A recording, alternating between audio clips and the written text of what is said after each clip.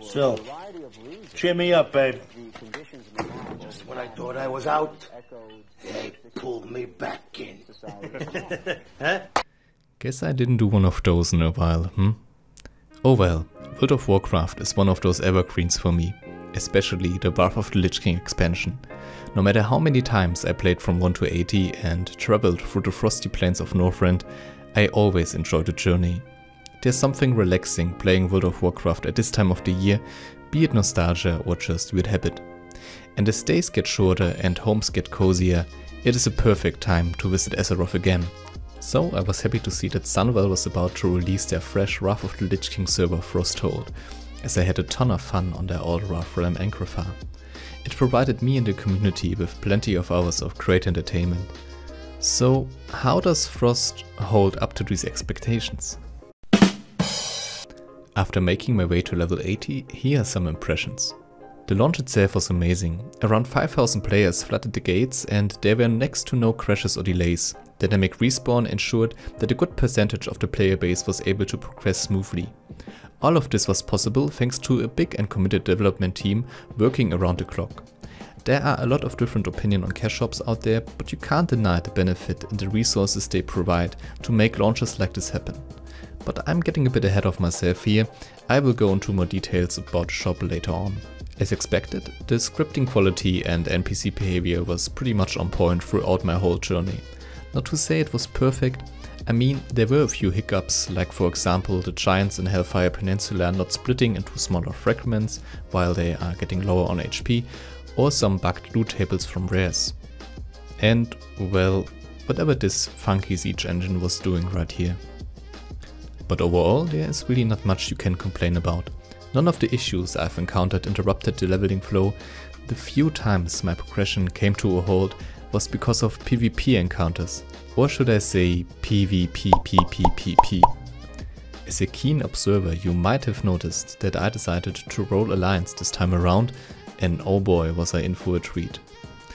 It's a PvP server, I know, but holy shit, the faction imbalance creates some very frustrating situations.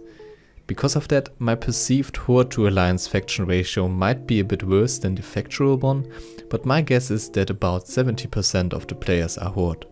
Because of that, Sunwell introduced a free faction change from Horde to Alliance and a few perks as an incentive to switch sides. They are mostly cosmetical, with providing free transmog tokens upon hitting 80 and things of that nature. The biggest advantage of those perks is a 10% reputation increase. In my opinion, those changes are fine and don't give too much of an advantage, and I really hope that they will convince even more players to go Alliance, as the faction imbalance can be a big problem for servers like this. They are also tinkering with the queue for Winterspring and introduced a few changes to the battleground, trying to balance things out a bit. So the team is clearly aware of those issues, and I think it is great that they try their best to give every player a great experience. I also should add that because of the huge population, I think right now we are around 4.5 to 4k players, the cities are full of life. The auction house is booming and finding a dungeon or raid group is very easy, even on the Alliance side. Finally, let's get into some specs about the server itself for those of you who are interested. Frosthold launched on the 16th of November, and as it is a progressive server, content is going to be released on a schedule, starting with next Rammas opening in the next few days, like at the start of December. The server is located in Europe, which is another plus for the population numbers, and also arguably it is a bit safer when it comes to cease and desist letters from Blizzard. Ping and latency are low, and despite a big population the server is stable and with very little downtimes. Regarding leveling, you start at level 1 and have ×1 gold and drop rates, although I have to say the loot tables again are a bit iffy, like especially grey equipment dropping a bit too often and being suboptimal. But moving on, there are ×3 experience rates from 1 to 68 and ×2 leveling rates from 68 onward, with the option to double those rates again through purchasing a boost in the cash shop. Speaking of which, here are some infos about the cash shop. Most important information first, there are no pay-to-win features, like buying dungeon or raid gear. You can purchase mounts, heirlooms, cosmetics and, as I mentioned before, services like faction changes or experience boosts. Viewers who followed my channel for a longer time might know my stance on cash shops already, but I'm willing to repeat myself here.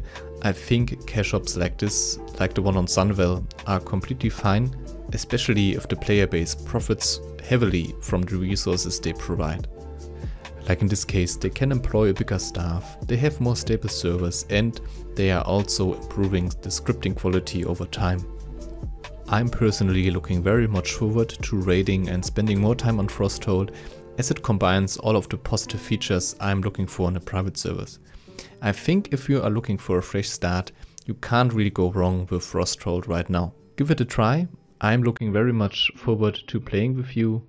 I will